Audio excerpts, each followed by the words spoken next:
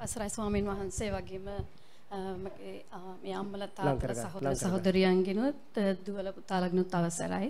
ප්‍රථමයෙන්ම මම ගොඩාක්ම ස්තුතිවන්ත වෙනවා අතුල මංගලිකා රෝහිණි සහෝදරියන්ට විශේෂයෙන් මගේ මහත්තයා නිලාන් ගුණවර්ධනට. ඇත්තටම ඔබ වහන්සේගේ බණ මගේ මහත්තයාත් ඒ තුන්දෙනාත් ඇතුළුව අවුරුදු එකමාරක් තිස්සේ අහනවා. අපේ ගෙදර එකතු වුණාම ගොල්ලෝ බණ ගැන කතා කරනවා දානවා. ඉතින් මට හැමදාම කියනවා ඇවිල්ලා බලන්න අහන්න කියලා. somehow මම කියනවා මම ඔයගලන්ට තේ හදලා දෙන්නම් ඔයගොල්ලෝ අහන්න කියලා. ඉතින් ඒගොල්ලෝ දැනගන්නවා ඉතින් මම අකපැත්තෙන් දෙයක් කරන්න බෑනේ කියලා.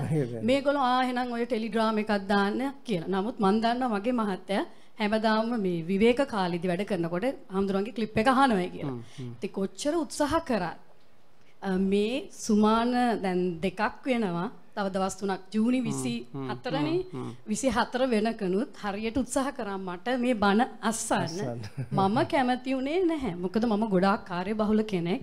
මගේ වෘත්තිය ඇවිල්ලා මම ෆාමසි ටෙක්නීෂියන් කෙනෙක්. ඒ වගේම මම අන්ඩර්ග්‍රෑඩ් ඉගෙන ගන්නවා ෆාමසිස්ට් කෙනෙක් වෙන්න. ඉතින් දුව කිව් පුතෙකු ඉන්නවා. ඒගොල්ලන්ගේ විභාග කටයුතු උදව් කරනවා. ඒවත් බලනවා. ගෙදර උයනවා. දානමාන වලටත් උදව් කරනවා. ඉතින් ගොඩාක් දේවල් කරනවා. ඉතින් මේ අතර දැන් එදා අපි ආවනේ වෝටර්ලූ පන්සලට අර අහන් හාමුදුරන්ගේ දේශනේ. ඉතින් මම අහගෙන ඉන්නකොට දැන් මහත්තයා බුක් කළා කිව්වා දැන් සුමාන දෙකක් ඉන්න වෙනවා. නමුත් අපිට සුමානයයි හම්බෙන්නේ. මොකද මහත්තයාගේ අම්මා නැති වුණ හින්දා මාසෙකම කලින් යන්න වුණා. මම කිව්වා කමන්නේ බුක් කරන්න. මමයි ළමයි දෙන්නයි කාමරේ ඉන්නම්. ඔයා ගිහලා බණ අහන්න කියලා. මෙයා අතිපස් මහත්තයා ඇයි බැරි? මම කිව්වා මට ඔය එක තැන වාඩි වෙලා මට පැය කාලක්වත් ඉන්න බෑ කියලා. කොහොම හරි යාගේ පෙරැත්තෙම හින්දා මං ඇවිල්ලා මෙතන වාඩි වුණා.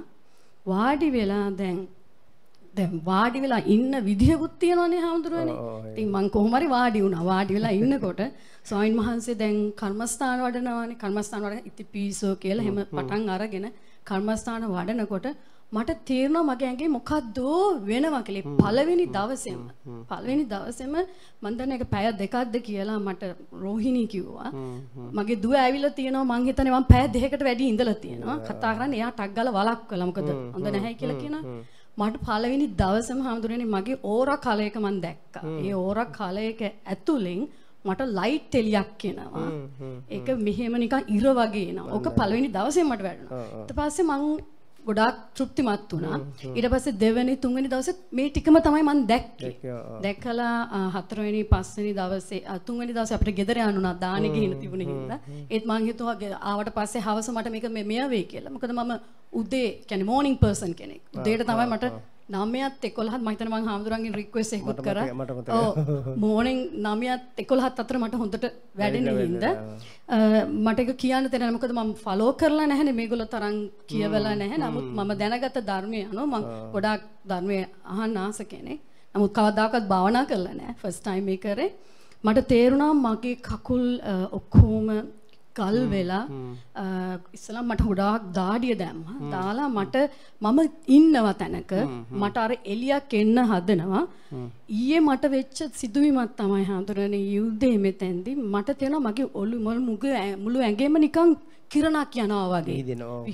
විහිදෙනවා වගේ. ඊට කලින් තුන්වෙනි හරි හතරවෙනි දවසේ හඳුරෝ කිව්වනේ අර කිරණ මේ බෑඩ් කිරණ අයින් වෙනවා කියලා. එදා මට හරි ලොකු මේක ගන්න මගේ සුද්ධ වෙනවා වගේ. මගේ මූණේ මට තේරෙනවා පණුව දඟලනවා. එහෙට යනවා මෙහෙට යනවා. නහය ඇතුලෙන් එනවා එහෙන් එනවා කියලා.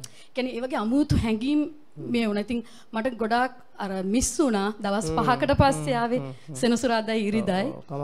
නමුත් මට ගොඩාක් සන්තෝසයි මේ අවස්ථාව උදා වුණාට. ඉතින් මං කියන්න ඕනේ පුංචි ඇක්චුලි උපදේශයක් වගේ කාටත් මේ ලෝකේ වසන ඕන කෙනෙකුට පොඩ්ඩක් උත්සාහ කරලා බලන්න පැයක් දෙකක් ඒකෙන් ලොකු දෙයකට Tamanට යන්න පුළුවන් කියන එක. පැය දෙකක් පළවෙනි පැය දෙකේ පැය දෙකේ නෝ Tamanට එච්චරයි ඕනේ. ඒ පැය දෙකේ Tamanට කියන්නේ එක තැනකට වෙලා දැනගන්න ඉන්න පුළුවන් නම් ඒකට අවධානයෙන් බැරි දෙයක් නෑ කරන්න කියලා. ඔබ වහන්සේට ගොඩාක් පිං. හොඳයි බොහොම පිං. ඔබතුමී දැන් ටිකක් බණ අහලා මදි වගේ ගතියක් තියෙනවා.